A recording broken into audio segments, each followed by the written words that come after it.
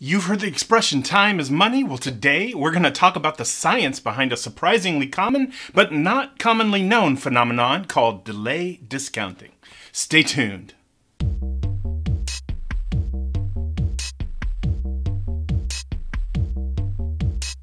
I have here a dollar bill.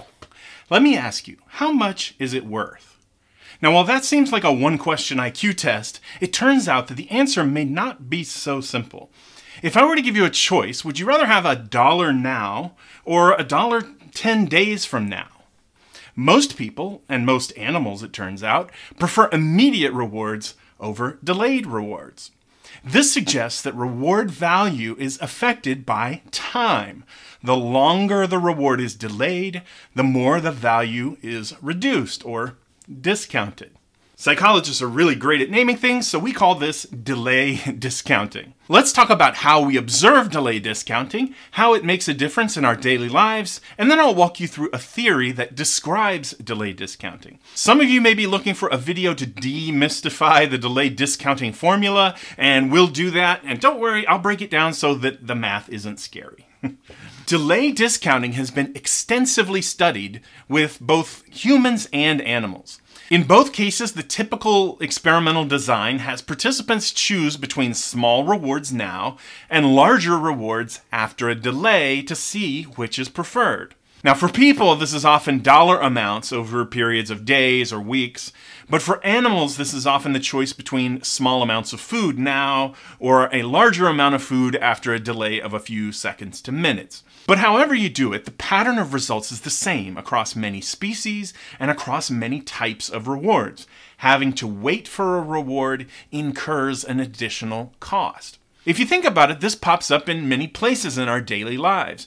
People will pay extra for rush shipping on items they ordered online. If you win the lottery, you often have a choice between a structured settlement where the money's paid out over a long period of time in little bits, or receiving a much smaller sum but getting it right away. Usually that's about half the value.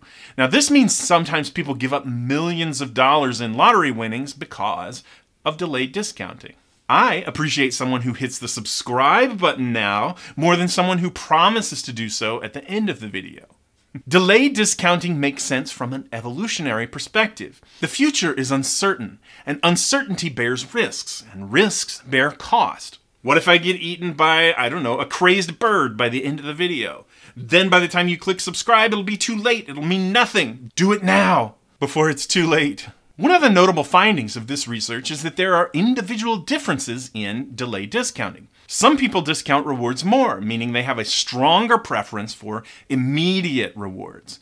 Now, this pattern of behavior is called impulsivity or impulsiveness. On the other hand, those who have a weaker preference for rewards now exhibit more self-control or self-regulation. Now, this explains why some lottery winners might wait for that structured settlement and others will want a smaller amount now. Tests of delay discounting can give you a standardized measure of impulsivity.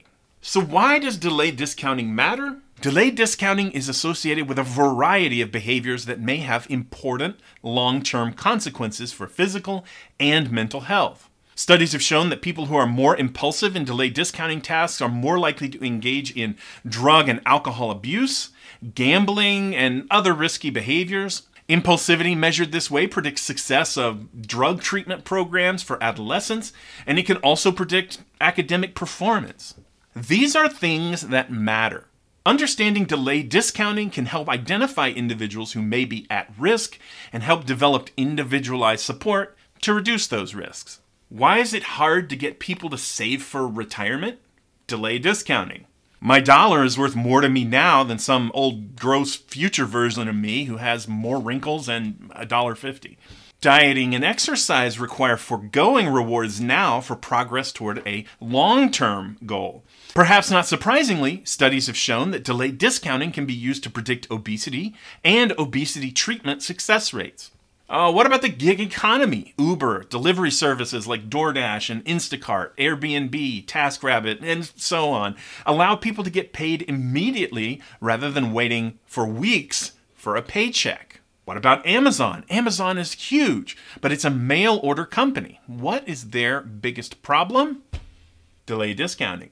Why would I buy light bulbs from them and wait forever for them to arrive in the mail when I could go to a traditional store and get them right away? To overcome this problem, Amazon has gone to great lengths to change the way our economy works, change consumer behavior and consumer expectations, and they've dramatically adjusted their supply chain to make it so I can get those light bulbs fast and without having to change out of my pajamas. They're literally inventing flying robots to bring things to our houses. Now, this is not without consequences to the environment, to the people who work in those industries.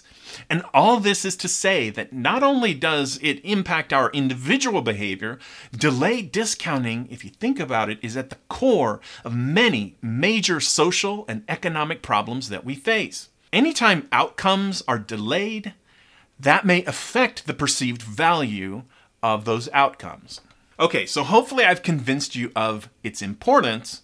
So let's talk about delayed discounting functions. Basically, delayed discounting functions are a way of mathematically modeling an individual's sensitivity to delayed discounting. Sometimes this is called hyperbolic discounting because this function results in a hyperbolic shaped curve.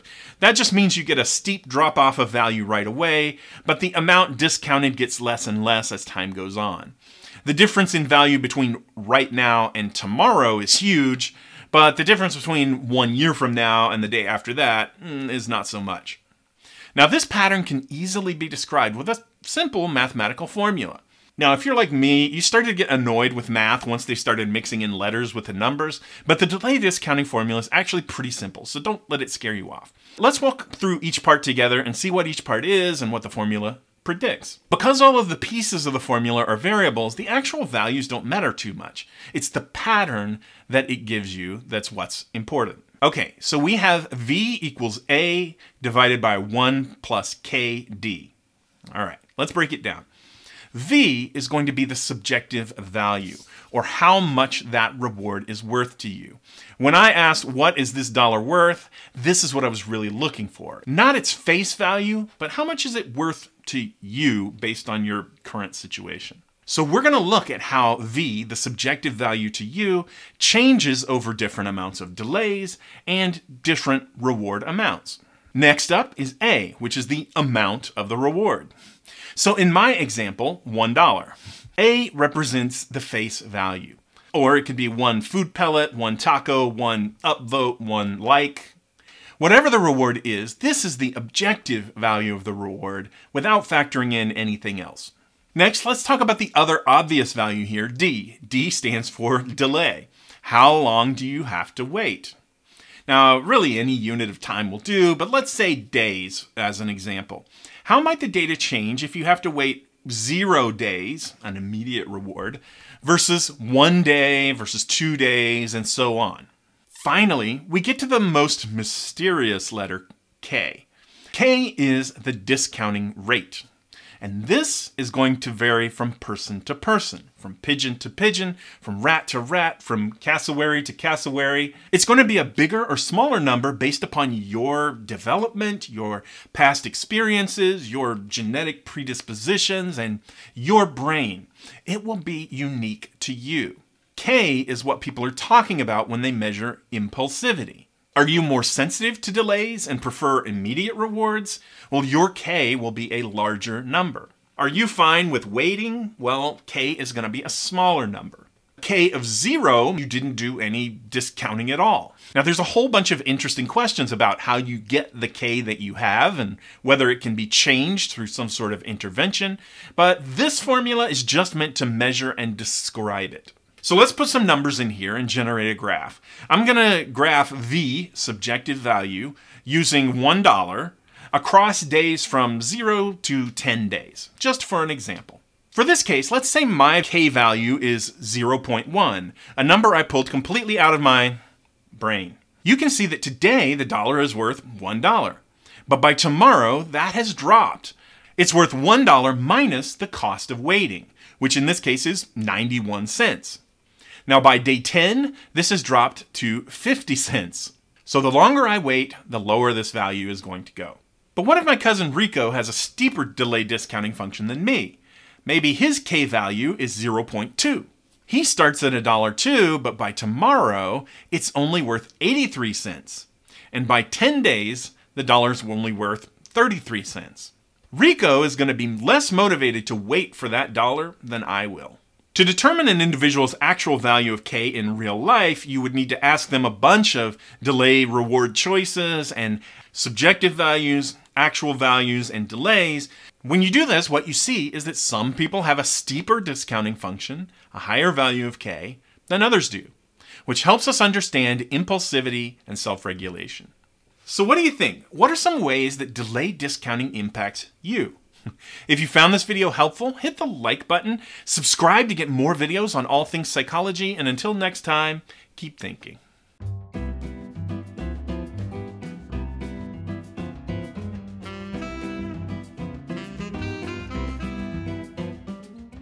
Oh, and hey, I still like you even if you waited until the end of the video to subscribe. It was silly of me to worry about being attacked by a bird. That would never... it's in my hair! My eyes! They go for the eyes!